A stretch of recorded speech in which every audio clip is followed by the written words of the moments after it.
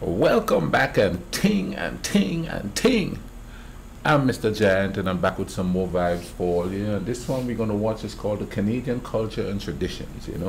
I'm gonna watch this. I want to see what the traditions and what the culture is like there. I've done a lot of Canadian videos and I'm gonna keep watching them. You know what I mean and ting. But I thank you all for commenting. Thank you so much for all the suggestions of videos to react to. Please remember that there is an email address in the description. Send all your suggestions for videos for me to watch to that email address. That way I could get your names and I could shout you out, whenever I watch the video. You know what I mean? And thanks for the comments too, man. I love speaking to you guys there. I try to respond to every single comment I have, you know what I mean, that I get.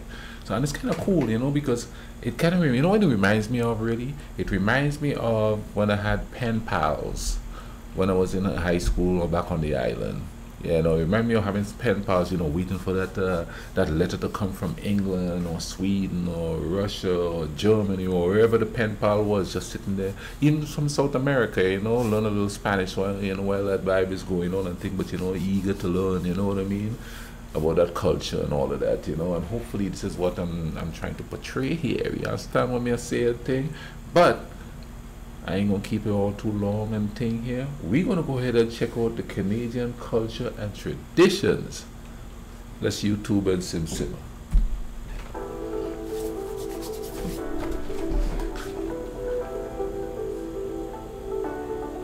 Canada. Culture and tradition. Canada is famous for its pristine landscape, especially its vast mountain ranges, rich history, and diverse blend of people and cultures. It's the second largest country in the world, and extends from the US in the south all the way to the Arctic Circle in the north. Canada is made up of 10 provinces and 3 territories. The capital city is Ottawa, but you might also be familiar with other major cities like Vancouver, Toronto, and the French-speaking Quebec and Montreal. Canada is bilingual, with English and French being the 2 official languages, but most people speak English at home. You might hear some common Canadian slang such as loonie, a dollar coin, Chinook, a warm wind that comes over the mountain in midwinter, and hometown, nickname for Toronto. Language and daily life. Because Canada is so diverse historically and ethnically, there is no single national culture. The melting pot ideal of the neighboring United States is translated in Canada as something of a stew, with distinctive flavors from the hundreds of influences that make up the larger Canadian culture. Although French and English share official language status, the particular culture of an area is generally a reflection of the dominant language. Thus, French influences are confined largely to Quebec and New Brunswick. Canada's Aboriginal... The one thing I've noticed about watching Canadian videos that is different, and I mean, than here, especially where I am, there's a lot more color there. There's an emphasis on color there, things are more colorful. Like where I live here, the buildings are just drab, brick, that maroonish kind of color, you know what I mean? The building I live in is a bright blue color, and it's the only bright color for blocks on where I live, and this is the downtown area. There's a little area down there called Pullman Square, and it's relatively new. It's kind of colorful there, but generally speaking, it's kind of drab. I mean, there's not a whole lot of color. Now, granted, these are sort of like videos, and they're going to show certain areas. We do it in the island too. But there's more color, you know what I mean? And I think more color means happier people. I think more color means laid back people, because in the Caribbean it's colorful, people are laid back and they're happier. Like here, I'll be honest, I'll be dead honest here. Where I live, people aren't they're not happy all the time, man. It's just like total anger, depression. It rains here, everybody's talking about the depression, you know what I mean? It's different. Let's keep going. Regional peoples also maintain their own distinctive cultures, particularly in the north, and immigrants have both integrated into Canadian daily life and continue to maintain some unique elements of their ancestral homelands. Still, the country unites to celebrate Canada Day, July 1st, which commemorates the formation of the country in 1867. As a multicultural country, Canada has many exciting festivals and cultural attractions that take place throughout the year. If you are new to Canada or a particular province, there are many ways of finding out where the latest activities are taking place. Have a look in your local newspaper, do your research online, and listen to the radio for updated information. Your neighbors and local community centers can also be a great source of information. Etiquette and customs. Canadians are generally polite, tolerant, and relatively informal. As with any large country, there is a great amount of variation in customs and etiquette from one region to the next. The most obvious difference is in the province of Quebec, which has more French influence than the British. As a result, it is not uncommon for people to greet each other by kissing each other's cheeks, left and right, rather than the handshake popular in the rest of the country. Canadians are generally very polite, and it is important to remember your manners if you want to get on well with people. If you are dining... Yeah, and I'll tell you something. Where I am here, and I'm not speaking for the whole rest of the country, where politeness is just considered weakness, man. Like if you're really nice, or you strive to, not just strive, but you are a good person, they consider you weak.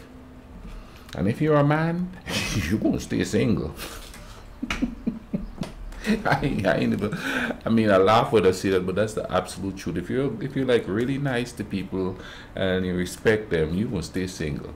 And let me emphasize this, especially where I am. They say, "Oh, you're nice," and then they proceed to be your best friend. You know what I mean? Now, if you're like warrior, like her, you know, then hey, man, they consider that sexy. You know.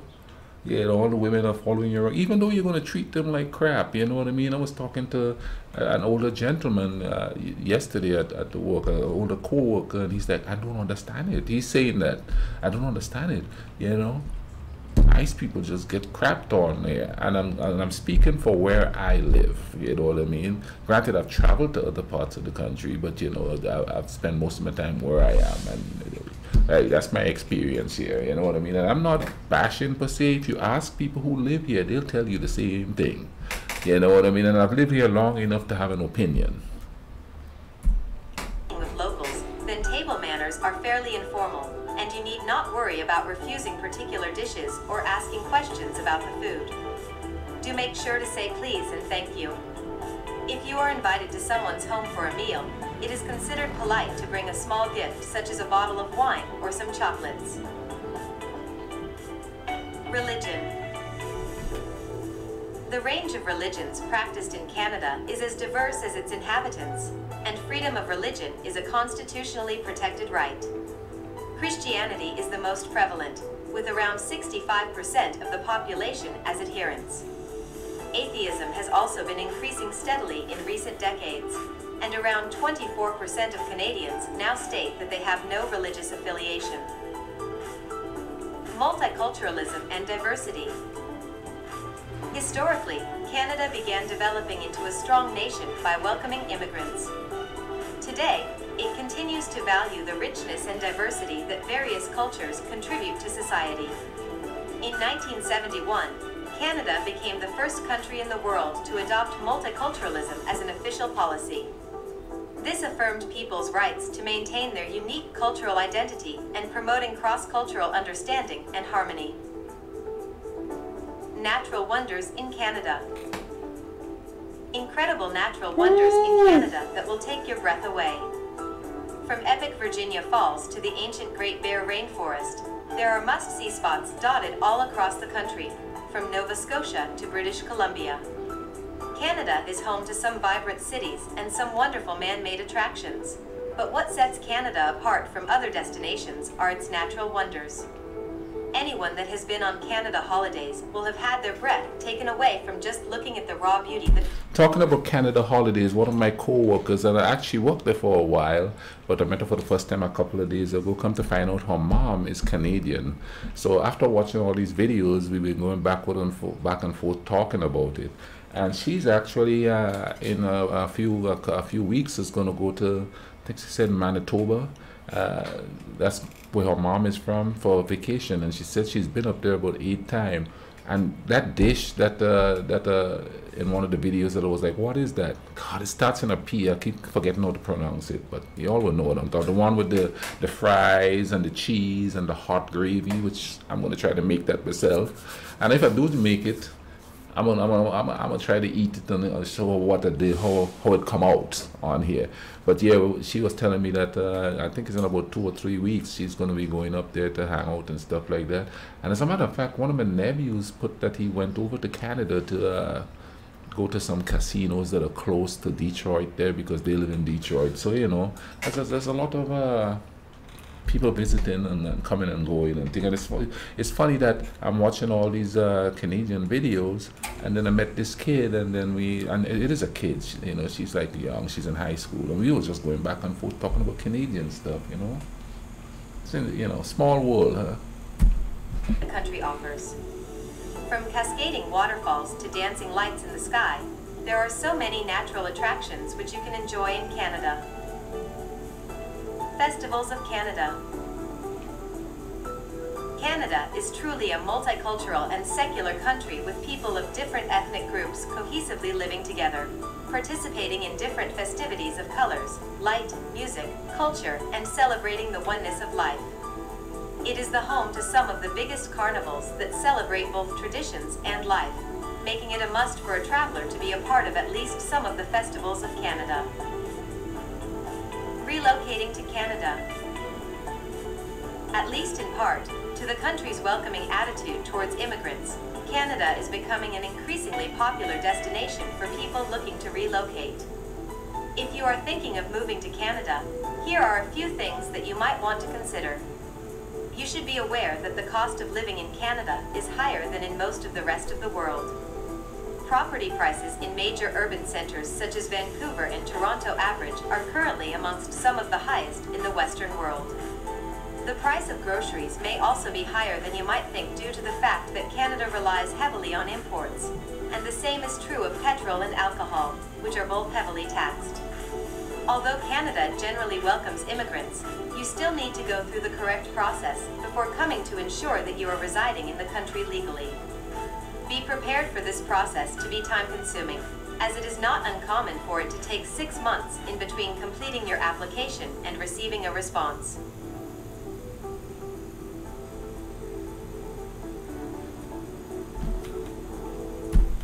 Yep. I wanna, you know, because I wanna do some traveling there.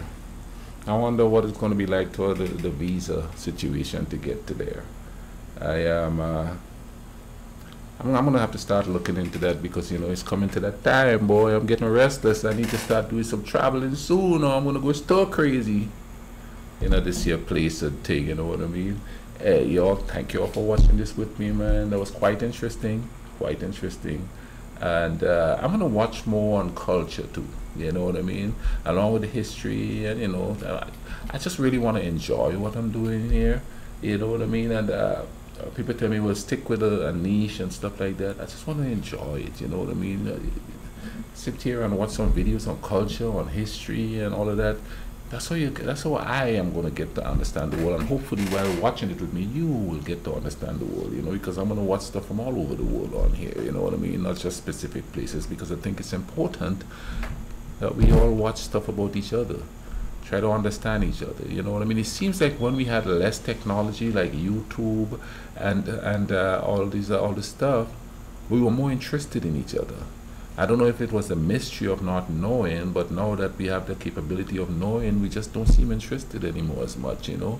And I know there are people who are interested, but it's not like as you know, you don't hear kids sit around talking about, oh man, I wonder what it's like in France, you know, I wonder what it's like in Germany, I wonder what, you don't hear kids talking about that anymore, you know what I mean?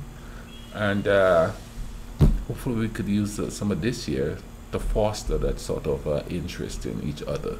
You understand what I'm saying? Thing. Anyway, I'll leave a link in the description to this video. Go check it out. They seem to have different things there. I see they have on here the world's most visited cities, Dubai, you know, La Guerra, best known for white wine, ooh, and volcanic landscape, white wines, ooh. Anyway, man, thank you all for watching this with me. Please take care of each other, all right? Cool runnings.